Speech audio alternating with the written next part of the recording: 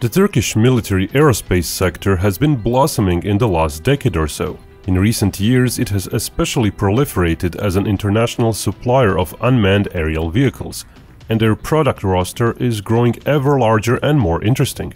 How did they manage to squeeze past the industry behemoths such as the US, Israel and China? Watch this video to learn more about it.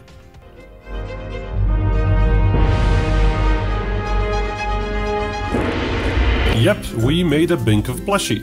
If you want one for yourself or as a gift, do check out our crowd-made store.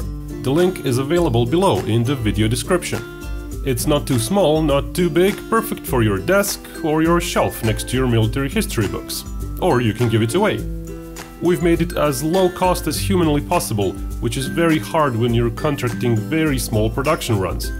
Binkov plushie costs $49.99, that's US dollars. Well, go ahead and treat yourself. 20 years ago, there were just two big players when it came to unmanned aerial vehicles, the US and Israel. The US had a monopoly on complex and large drones, while Israel managed to get a large piece of the smaller drone market, utilizing its price competitiveness compared to the US. Over time, Israeli firms got more ambitious, and now they're a big player even in the medium drone segment, while the US refused to sell its advanced drones to anyone who asked, which cost it some market share. Then in the last 10 years or so, China also started selling its drones abroad.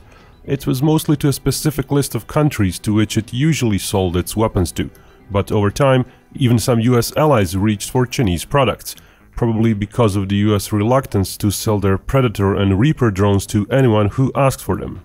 Before the Turkish aerospace sector started exporting drones in earnest, which started around 2017, the situation had Israel and the US as the pretty clear heavyweights in the market. Mind you, the source for the list shown, the SIPRI Institute, gives really just a rough estimate, despite the seemingly detailed figures. But since Turkey's UAVs started selling well, the situation changed completely. In the last 5 or so years, Turkey went from nowhere straight to the top of the pack. Again, those numbers are to be taken with a load of salt, as they're a result of SIPRI trying to compile a dataset based on publicly available news reports. They are likely overestimating some figures while underestimating others. Tracking US sales is likely more transparent than tracking China's, for example.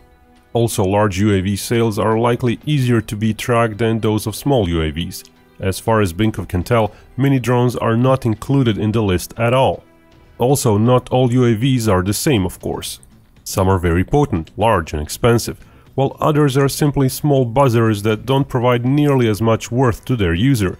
If the above list is adjusted so small and less potent drones are subtracted, then one would get this. Certainly a small little thing like the Scan Eagle or Aerostar is nowhere near as capable as a Turkish TB2, let alone a US Reaper or Chinese CH-4. Here's a list of just some of the more popular drones and their maximum takeoff weights. Generally, a decade newer and superior technology can compensate for less mass and payload to a small degree, maybe even offer the same performance as a drone double the weight. But drones several times bigger are still going to be superior. They will offer a longer loiter time over target area, a higher flight ceiling, putting them out of reach of some threats, and a higher payload, which directly translates to much longer ranged sensors and even bigger weapons capability. One can see that the Turkish Bayraktar TB2 drone is situated in the middle of the pack. It offers a decent payload and decent capabilities for a fairly low price of just a few $1 million, seriously undercutting the US offerings.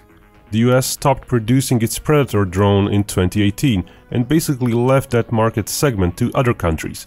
Its larger Reaper drone is way too expensive for many countries, while its Shadow series of drones are too small to be competitive with the Turkish TB2. Israel does have a range of drones roughly near that ballpark, starting with the Searcher, the Hermes and ending with the Heron drone. But the Searcher is an obsolete design.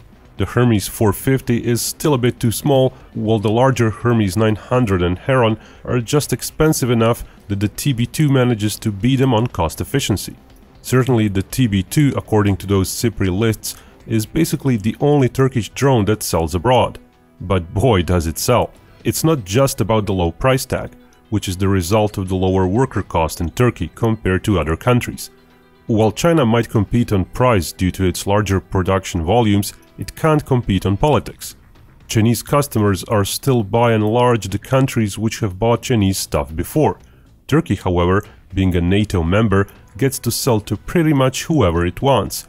It gets the best of both worlds, selling to both Western and Eastern countries. While Israel is trying to cater to the same set of countries, their workforce can't match those Turkish price tags. So can any country do what Turkey did? Well, Turkey's aerospace industry didn't really do it overnight.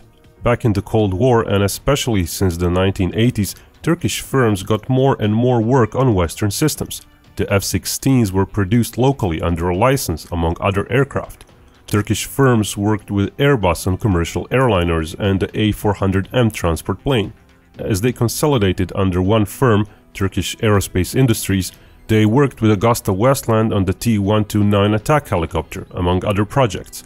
There is a lot of technology transfer involved over the decades. Turkey was a desirable partner because it was in NATO, always close to the EU, and work could be done on the cheap.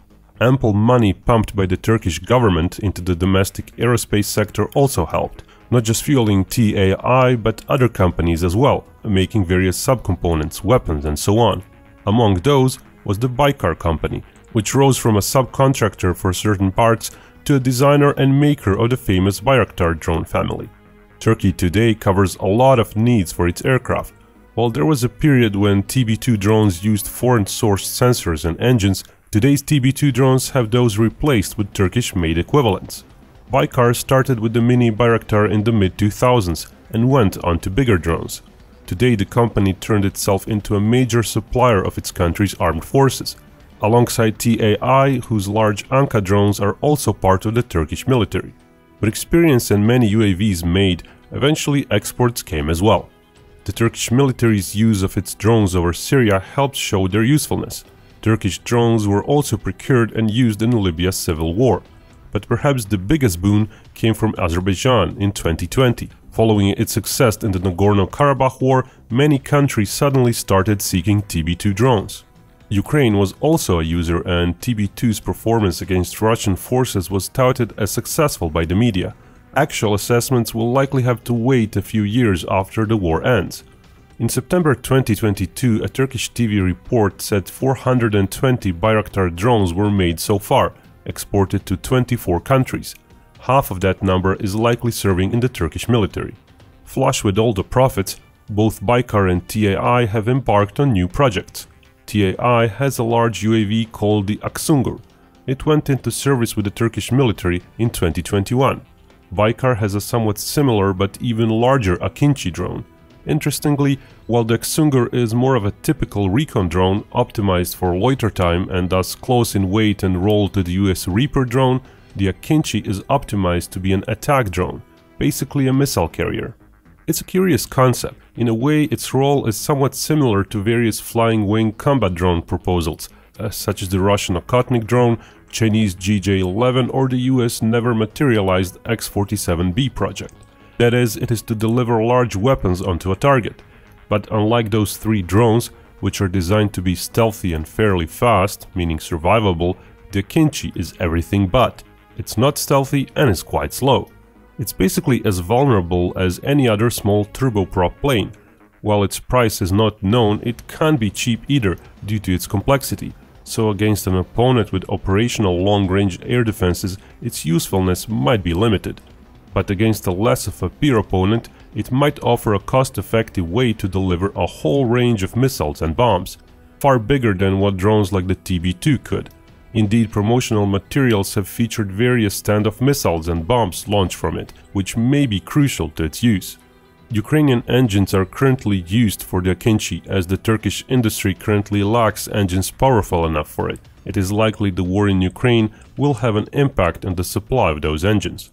Another drone called the TB3, double the weight of the TB2, will be used from Turkey's future drone carrier ship, and will even feature foldable wings. But perhaps the most interesting future project is Baykar's Kizilema drone.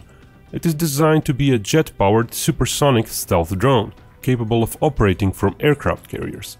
Design ideas were allegedly thrown around since 2013, but the project was disclosed to the public only in 2021. Like the Akinci, it is also dependent on an Ukrainian engine, so who knows how much that will slow down the project. Frankly, the whole project seems not very well focused. The makers are promoting so many things about it, including a twin-engine variant, a radar, air-to-air capability, air-to-ground capability, and so on, that it is questionable just what the Baykar company can deliver and in what time frame. Had it been the TAI developing a similar product, they could have been leveraging their experience on the upcoming stealthy manned fighter, the TFX. However, for Baykar, a project like Kizilema seems like a huge reach. Given that we are really talking about a fighter jet-sized aircraft with a bunch of advanced features, it may realistically not see active service before the end of the decade. And even then it might not be comparable to other more expensive offerings. Nevertheless, it's evident Turkish companies are making great strides when it comes to drones, not sitting on their laurels but trying to stay ahead of the curve, as no other country has quite the same technology base, geopolitical role and cheap workforce combination. It's plausible Turkey will indeed remain a powerful player in the drone business. As long as the politics of it all remain favorable and Turkey does not get sanctioned by the US, its drone future will keep looking bright. Now, before we go, the entire Binkov's team wishes you the best in this new year. Thank you for watching us. Thank you for your support if you've joined our Patreon page. We plan to bring you an interesting video next week on the topic of what needs to happen for the war in Ukraine to end. Certainly, there's been too much death and destruction already. Let us hope that by the next New Year's we will see some peace there. And remember, Binkov may talk about war, but only real peace can bring us all together.